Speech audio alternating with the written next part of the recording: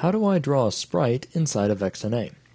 Well, for this example, what we're going to do is we're going to draw this ship graphic as a sprite inside of XNA.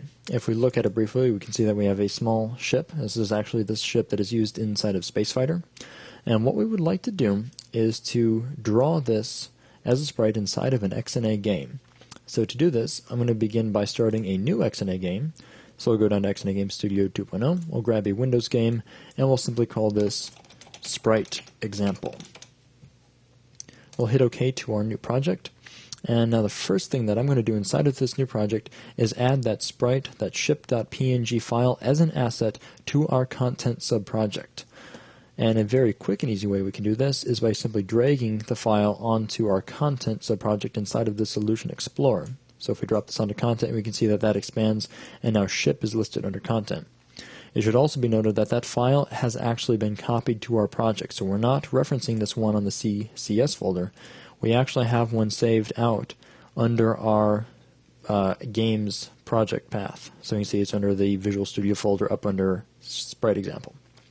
So now that this has been loaded up, let's draw it inside of our game code. We actually need to do a few things before we can jump down to the drawing code. What I'll do is I'll make a field reference to that ship as a texture 2D, so we can hold on to a reference of that after it's loaded. So I'll make a new texture 2D field, which I will call texture. Then I'll jump down to the load content method inside of our game class, and I'll load that texture using the content manager. So we'll run content.load. We'll load a type of asset of texture 2D, and the actual asset name is simply ship.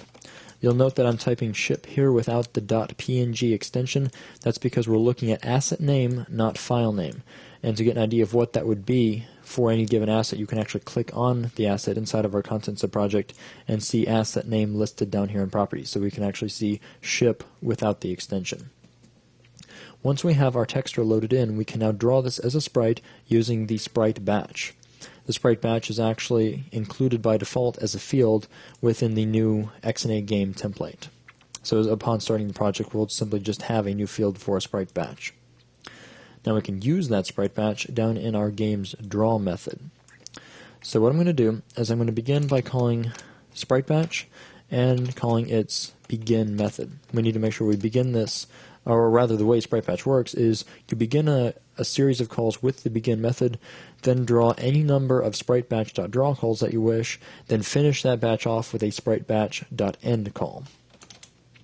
So since we have only one sprite, we'll need only one draw call. So we'll run spritebatch.draw, and I'm going to use the second overload to spritebatch.draw because the second overload takes in a vector2. That's more convenient because we have the built-in vector2.0 value, so I don't have to gather or create a new vector2.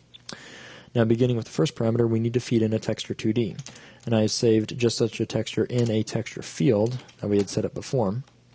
Now for the position, I'm simply going to use the value held within the vector2 class itself of 0. There's actually a built-in default for 0. And finally, we need to specify a color. This color is used for tinting the color of the sprite through modulation. If we don't want there to be any color tinting, we can specify a color of white, and that will cause no modification to the pixels of the sprite. We'll simply use the original colors of each pixel.